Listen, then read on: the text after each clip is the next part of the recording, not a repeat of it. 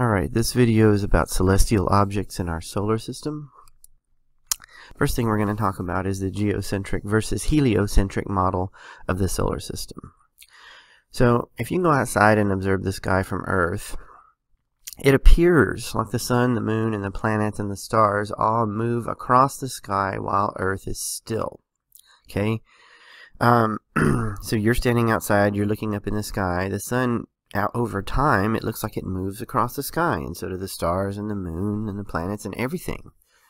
And how is it that they actually move across the sky? Okay? For many centuries, most people assumed that the sun and the moon and the planets and the stars orbited or moved around our planet, Earth, because that's what people observed in the sky. Okay, so this is the way they thought, that Earth is in the middle of the solar system, and that the moon and all the planets and the sun and the stars moved around us. That's what it looks like when you're standing there. Okay, this is called the geocentric model of the solar system. Geo means Earth, and centric means center. So with this model, people thought that Earth was in the center of the solar system. Okay? Then starting in the 1600s, scientists began to reject the geocentric model in favor of the heliocentric model. And that places the sun at the center of the solar system. So in the heliocentric model, the sun's in the center, and then all the planets, including Earth, orbit around the sun. Okay, what does heliocentric means? Helio means sun, and centric means center. Now, why did this change? How did they know that the model of the solar system, the original one, was incorrect? Okay. The invention of the telescope is what changed the perception of the solar system from geocentric to heliocentric. Galileo, a scientist in Italy in the 1600s, observed with his telescope that he invented that there were moons orbiting the planet Jupiter. You can do this too. If you use a telescope and look at the planet Jupiter, you can see some of its moons around it. And this made Galileo wonder if, and other scientists, if that maybe the Earth and the other planets orbited around the sun like what he saw these moons orbiting around Jupiter. Made people start to question. Alright? So, measurements taken by Galileo and other scientists with telescopes allowed the creation of an accurate heliocentric model of the solar system that correctly explained and predicted the movements of the sun, the moon, the planets, and the stars. Okay, so Galileo and other scientists, especially the guy that invented this telescope, Isaac Newton, they would observe this planets with these telescopes, and then they were able to create a heliocentric model, and their model of the solar system correctly predicted when they would see the different planets and the moon and the stars. So only after that did people begin to accept that the sun was really at the center of the solar system. Oh, and by the way, when Galileo first started proposing that the sun was at the center of the solar system, it was very controversial at the time. That people thought he was crazy. In fact, he was even jailed for a while because what he was saying went against the Bible. You know, that people just didn't believe that what he was saying could be possibly true. But we now know, because of scientific observations, that he is correct. Alright, our sun, Earth's sun, is a star like other stars located outside our solar system. You go outside at night and you can see hundreds of thousands of stars.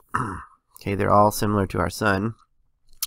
A star is an extremely hot, dense mass of gases. As these gases undergo nuclear fusion, the star gives off visible light. So our sun is like a giant ball of gas that's undergoing nuclear fusion. That's what gives it its light and its heat. Our sun is medium-sized compared to other stars, but it's still the most massive object in our solar system. This picture compares our sun, which is a medium-sized star, to some other stars that you can observe in the sky: Sirius, Pollux, and I don't even know how to say that one, Arcturus. Okay, ours is pretty small compared to some, but it's actually medium-sized because there are smaller stars than our sun. Okay, The sun, like I said, was the most massive thing in our solar system. 99% of the mass of our solar system is our sun. It has enough mass that its gravity, its gravitational pull, holds the planets and other objects in our solar system in orbit around it. Okay, when things travel around a star, that's called an orbit.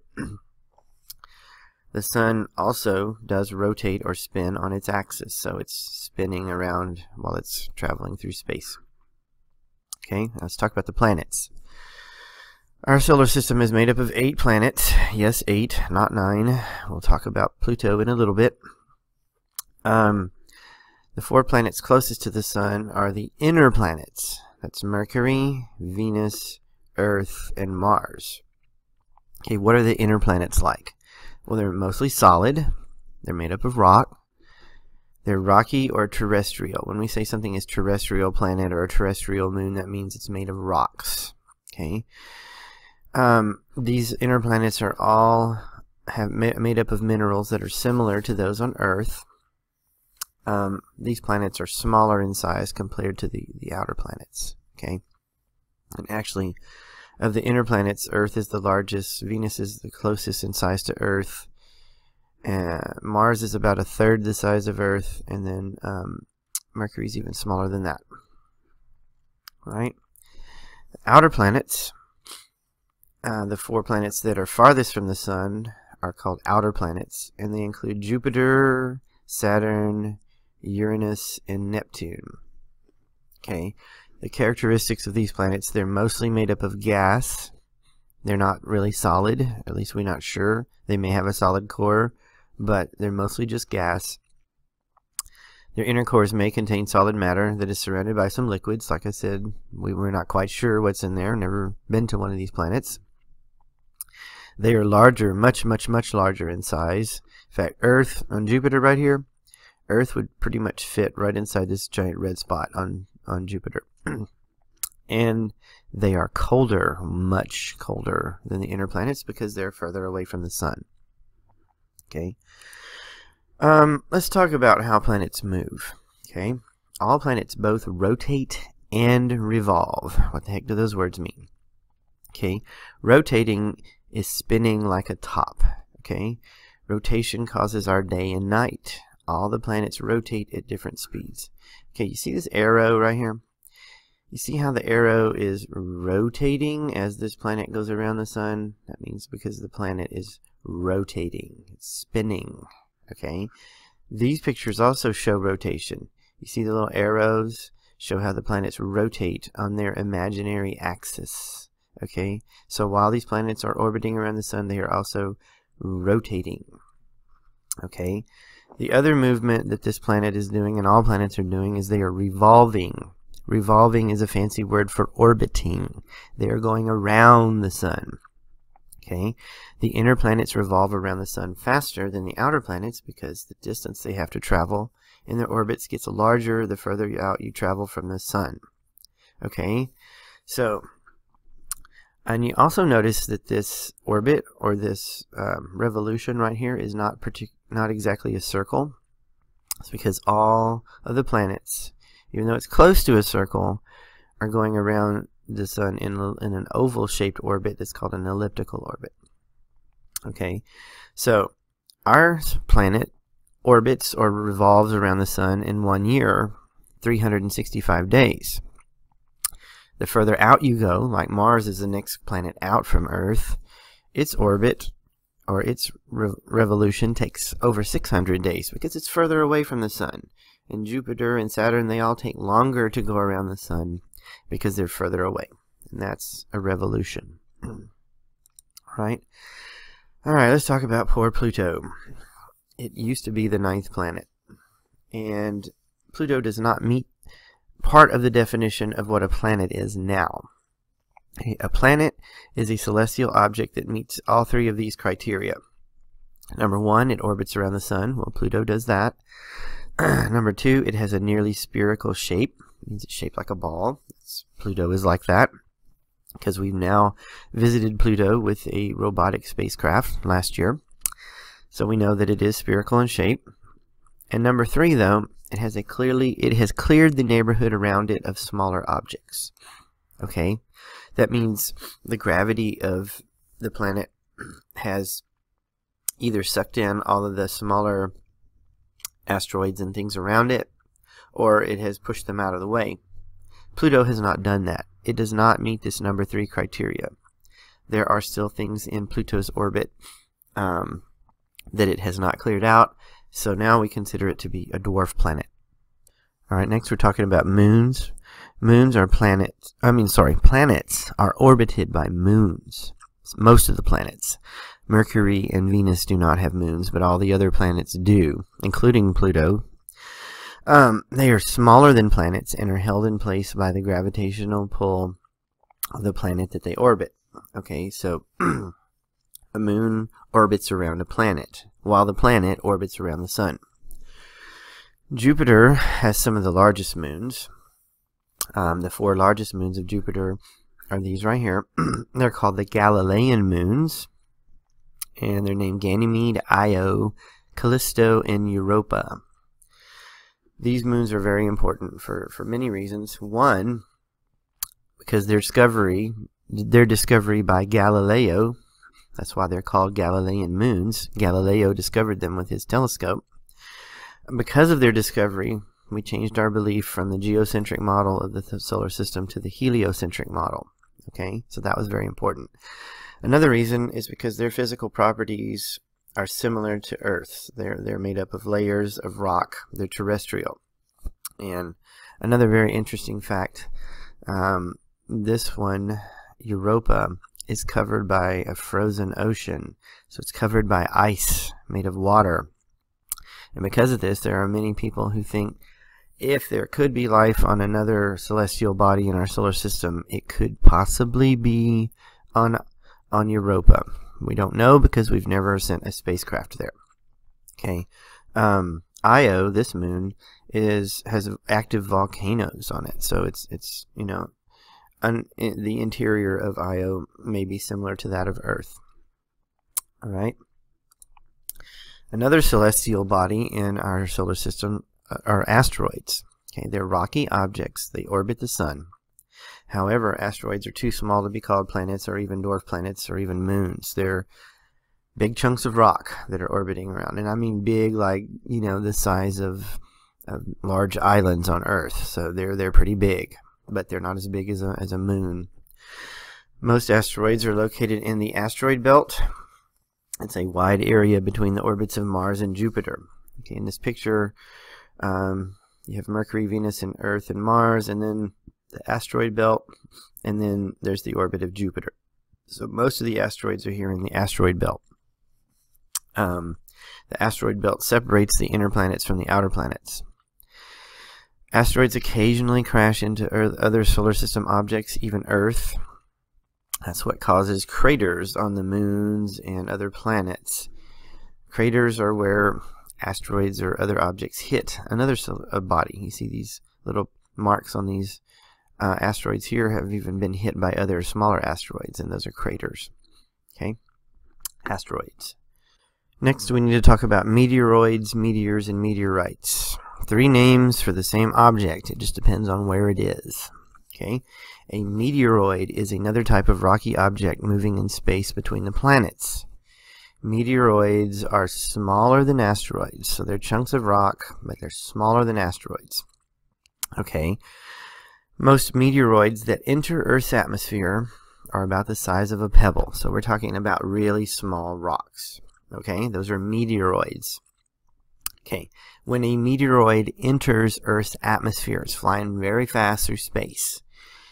When it gets into the atmosphere, that speed produces friction with the molecules of gases in our atmosphere, and that friction produces heat as they speed through the air toward the ground. Okay, we see this heat in the sky as a glowing path like this picture right here.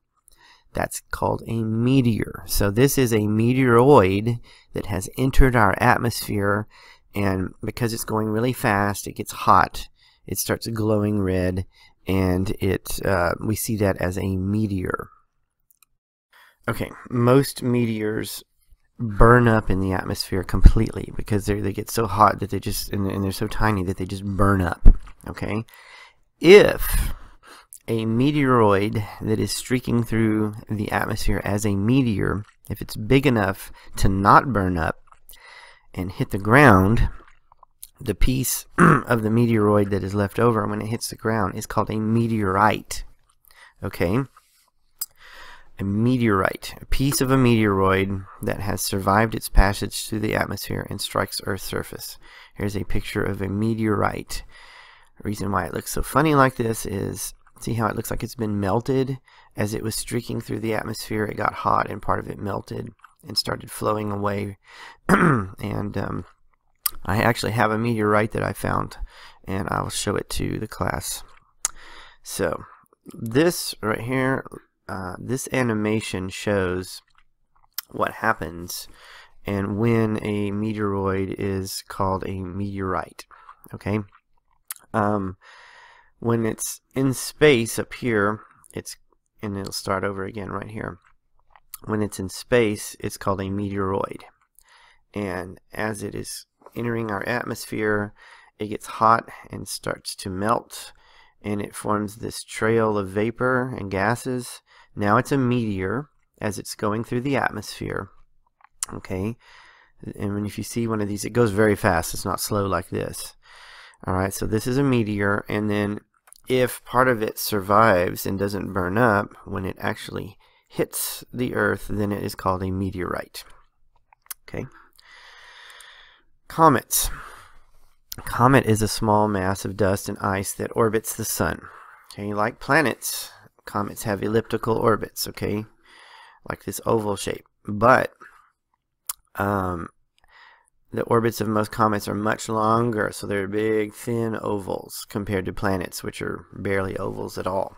Okay, so this means that comets can get quite close to the sun in some parts of their orbit. So they get real close to the sun, and then they go way off out into the outer parts of the solar system, and then eventually they come back in closer to the sun again. All right, so when comets are close to the sun, they're affected by solar radiation. You know, the heat from the sun. And the solar wind, which is particles that come off of the sun. This gives comets a visible comma and tail. Okay, let's take a look at this. This is an actual picture of a real comet right here. Okay, so the icy, dusty part of the comet, the hard part, the solid part, is actually right down here in the coma. All right. The coma is the cloud of gas and dust around the comet. So when it gets close to the sun, it heats up, it starts kind of boiling and steaming, and it releases this gas and dust away from it. Okay? And then it forms a tail that stretches out behind it, and that's what you can see from Earth when a comet gets close to the sun. If it's big enough, you can actually see this. You can go outside and see this in the sky. All right? When it gets away from the sun, the coma and the tail goes away because it's not close enough to the sun to get heated up and to spew all these gases off.